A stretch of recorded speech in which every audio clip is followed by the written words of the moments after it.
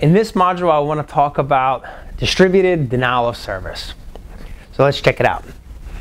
The basic concept here is ultimately, no matter how you do it, to reduce someone's network traffic or availability, restrict legitimate access to something, or prevent an authorized user from getting access to something, or to flood your target with an overwhelming number of requests so that regular people or users cannot get access to what they need. So it's all rooted in the IAC triad availability section, okay? So basic concept here. Now the impact ultimately could result in a loss of goodwill, okay? Could disable a network, either in portion or completely unusable, or in worst case scenario, disable the organization completely unusable for a period of time, ultimately which would result in some sort of financial loss. So the major ways in which we can detect this are actively looking for signs of botnet style traffic, actively profile your networks, and if you can find signs of that, just hopefully prevent it before it happens. But if you can't prevent it, well then your best effort is going to be to detect and correct as you go. Or change point analysis. Change point analysis is when an attack comes in, let's say it comes in from a particular IP address. Well, if that IP address changes or it goes to another network, you need to be able to profile, okay, well, my source is changing their way in. And so change point means changing the point in which they're coming in. So if you can profile that and see that they're bouncing around from network to network to network as they change IP addresses, well then you're tracking that change and ultimately you're tracking the source. So that's called change point analysis, okay? So distributed denial of service really has basically an architecture map into itself. So over here you have the happy attacker, and they create handlers or middlemen or middle computers, as we say, ultimately to find zombies or computers or people that don't know what they're doing to ultimately go attack a target. So the sole job of the attacker is to get a handful of handlers, which will then create as many zombies out there as we possibly can get. The more the merrier. I mean, this is where you really want to invite, 10 million of your closest friends to go attack a particular target, all right, through whatever technique. It could be some sort of software or an app in a store or something like that. But the attacker creates a handful of agents. The handlers distribute the zombies or give the instructions to the zombies, and then all of a sudden it's zombies rise, attack the target at a predetermined time, and then the target is now the sad target over here, which is getting an overwhelming number of requests coming in. So let's go ahead and look at the different techniques that make the target unhappy. One easy way is just to consume their bandwidth. Now, in the days where we only had 56K worth of traffic, you could easily just consume this with the simple ping command. Nowadays, with bandwidth on our side, it's a little bit harder to do bandwidth, but there's still several choke points out there. So bandwidth is just one technique. Other flooding techniques, the classic SYN flood, which is really a manipulation of the TCP three-way handshake.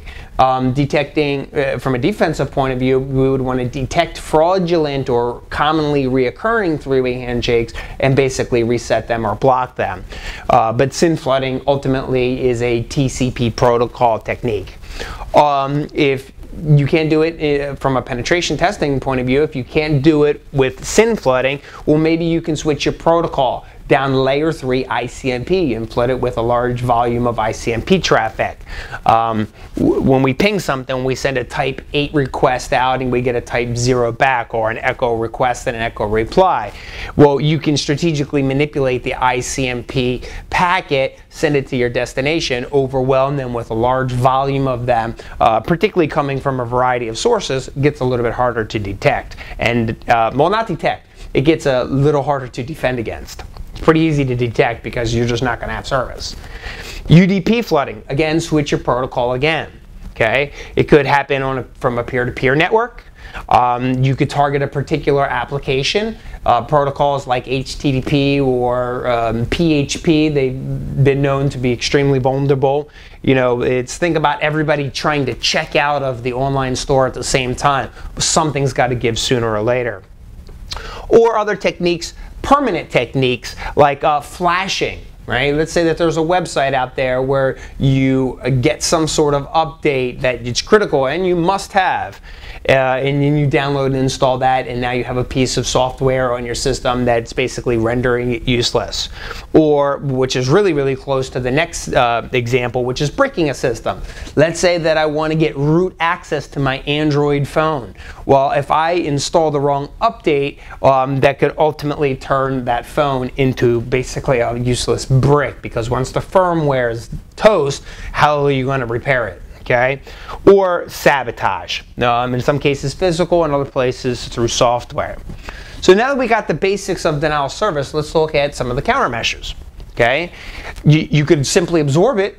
I call this the let's get punched in the face attack, right? You're just going to stand there and just see how much you could take. Well, if you've got a robust network, you just might be able to absorb it, but again, I don't recommend that you get punched in the face attack. You could just allow your service to get degraded and maybe be able to go away after a time. One easy analogy in which you can think about here is think about your automobile, right? If there was a problem with your automobile, what could you do? How could you deal with it, right? You could just, absorb it, when your tire goes over a nail, okay, well, we'll just absorb it and keep driving.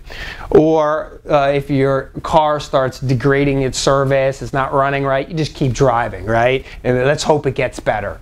These are generally not good strategies.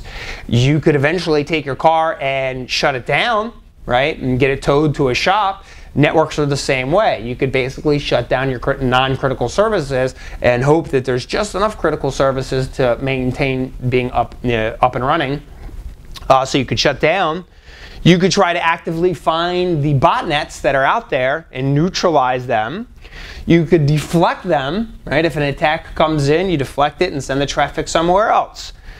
If not, well, then you're probably going to have a conversation about forensics, which is probably the last technique that you'd want to apply, because if you're having a forensics conversation, one, it suggests criminal, and two, you're definitely in post-mortem at this time. Keep your software up to date, the latest and greatest software and patches. Good training awareness, don't allow people to install software that they don't trust from an unknown source, all of those best practices. Awareness. From a defensive point of view, you could just actively profile your traffic and see if there's any sort of botnet activity in terms of IP addresses or ports or websites, and perhaps block that in advance. You maybe detect spoofed addresses, since the attackers like to use middlemen or middle agents in between the attacker and the victim. Well, if you can analyze the traffic and see that there's a spoofed address, go ahead and block that. The most common way, in my opinion, is simply just really good inbound and outbound filtering, or ingress and egress filtering. Ingress meaning inbound, egress meaning outbound. You could use technologies like TCP intercept, which is a common implemented technology. You could use load balancers or some sort of throttling technique to limit how many requests could come in at a particular time. It's kind of like what we call queuing or quality of service. You could harden the systems, which is reducing your surface area of attack, so that if there's no surface area of attack or a very limited one, well, then you won't get infected with a zombie. You could use encryption, right? Things like WPA2. If you can protect what people can naturally see and keep certain people out of your networks through just good encryption, whether it be wireless or on the network. Encryption is a great countermeasure all in all. Or you can use dedicated hardware. And there's a variety of vendors out there that specialize in distributed denial of service. So all in all, this is what makes up the distributed denial of service.